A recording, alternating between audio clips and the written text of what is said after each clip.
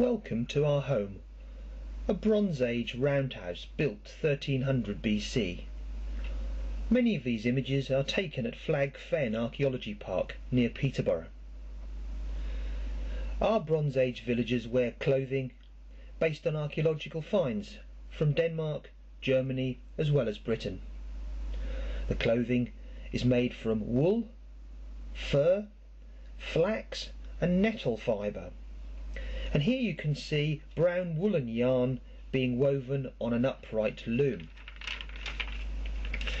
Most cooking is carried out on a central hearth, either in earthenware pots or in a valuable bronze cauldron.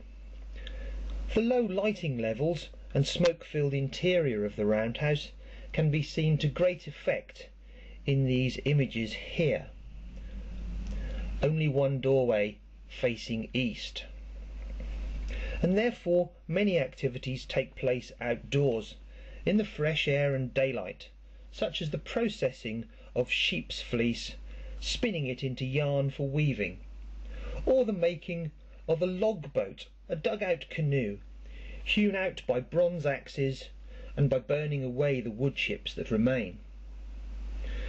Now, activities such as cookery also take place in the outdoors, where the smoke is less concentrated and the cook can see what she's doing. Here our Bronze Age villagers are being filmed in front of a green screen background for an episode of Time Team Specials broadcast in March 2014.